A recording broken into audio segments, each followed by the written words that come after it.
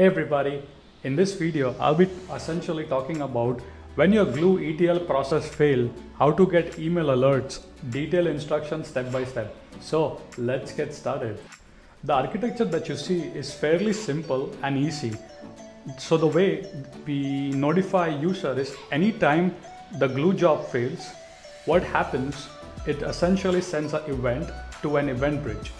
In an event bridge, we'll have rules which will match the incoming event. If the rule is matching the event, then that event is essentially forwarded to a Lambda function.